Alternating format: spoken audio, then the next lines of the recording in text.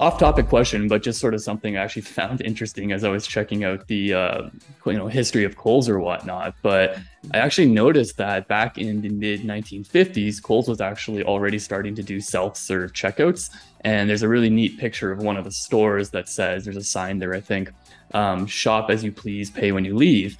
And I was thinking, how is that even possible with the, let's say, lack of technology back then? I mean, was it sort of like the honor system? People were expected to calculate their own. And I mean, I don't know if you know the answer to this. I'd love to hear your speculation if you don't, but I'm kind of thinking, like, how did that work? People come up, use a calculator, calculate it themselves, and then pay exact change and leave. Like, how would that have been done back in the 1950s? That's a really great question. I actually don't know the answer.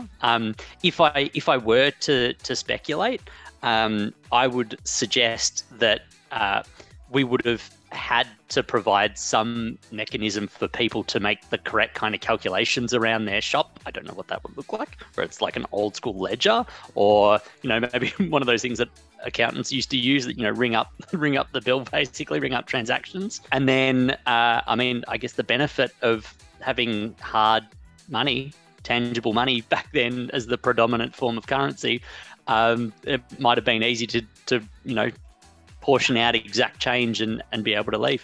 I truly don't know. That's a really interesting fact that I don't think I've come across. So I might have to research that. Yeah, I'm really interested in knowing how that worked, because I imagine things didn't get into cents, right? Like something would be half a cent, 1 cent, 3 cents or whatever. And so, you probably didn't have this specific need to get down into pennies and everything like that. But I am kind of curious now about how that actually worked, and I'm going to try and figure it out.